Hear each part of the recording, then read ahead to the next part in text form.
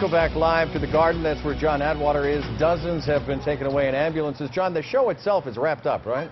Yeah, the show just wrapping up now, Ed, and you can see hundreds of people leaving the Garden right now. Ambulances still here at the Garden tonight, and we just got some updated information, a little chaotic in the beginning, but EMS now says over 50 people were treated here at the Garden. At least 36 had to go to the hospital, and police tonight, they are blaming drinking, drug use, and the heat. Obviously a hot day, hot inside as people were dancing to this electronic music. These are mostly young patients. They were here to see progressive house DJ Avicii. Again, dozens hospitalized tonight, but thankfully no life-threatening injuries. We're live at the Garden. John Atwater, WCVB News Center 5.